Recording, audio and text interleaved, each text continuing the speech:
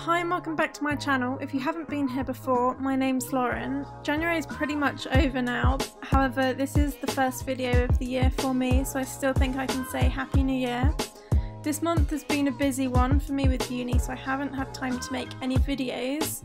However, this week has been my 1 year YouTube anniversary, so to celebrate I decided to make myself a tote bag with some leftover fabric from previous projects. This is a really quick and beginner friendly project that took me about 30 minutes to do, so let's get to it. I picked out two fabrics that I thought the patterns could work quite well together, one being a black and white pineapple print and the other a reddy pinkish floral print from the scraps left over from my quarter circle skirt video. I cut two rectangles of each fabric. I wanted my bag to be 35 centimeters by 40 centimeters, so I cut a few centimeters wider to allow for seam allowance. I put the two matching fabrics right sides together and sewed a U shape, leaving one of the sides open. I decided to have the straps cut out of the pineapple print, and I wanted them to be 3.5 centimeters wide and 65 centimeters long, so I doubled the width measurement as it would be folded in half, so it would be double-sided with the print, and then added seam allowance all the way round. I folded the length of the straps in half right sides together and then sewed along the long straight edge and used a safety pin to turn the whole thing inside out. An optional step that I like to do is to top stitch the edge of the two handles, which helps make the fabric lie flat. So I just press the fabric down and pin it in place, and then sew two super long lines down each edge of the fabric strap. I attached the straps onto the right sides of the bag and equally measured from the distance of the seam on the side of the bag to where I wanted my straps to be placed, and did this so they were equal distance on both sides.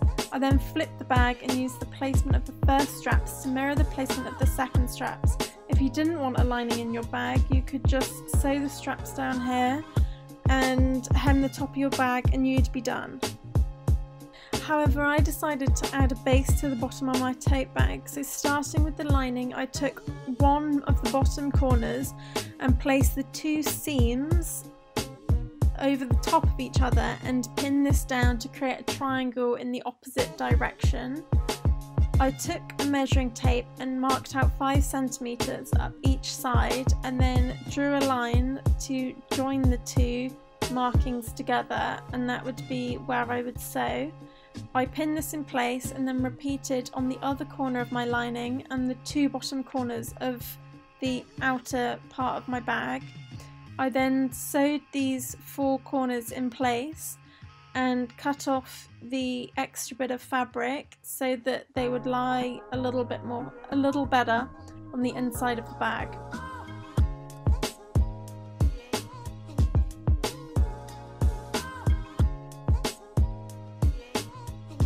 I pretty much took the lining of the bag and placed the outer of the bag inside, making sure they were right sides together and the handles were in between the outer and the lining.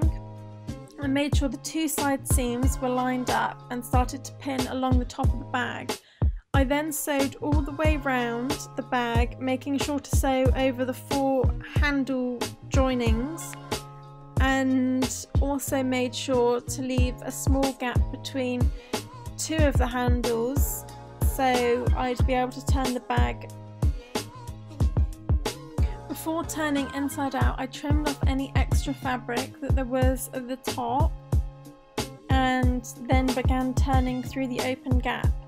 Again, to help everything lie flat in place and to close the hole, I top stitch around the top of the bag, making sure to sew over the end of the lining and also to seal the hole that we'd left to help turn it inside out. And then with that, I was pretty much done.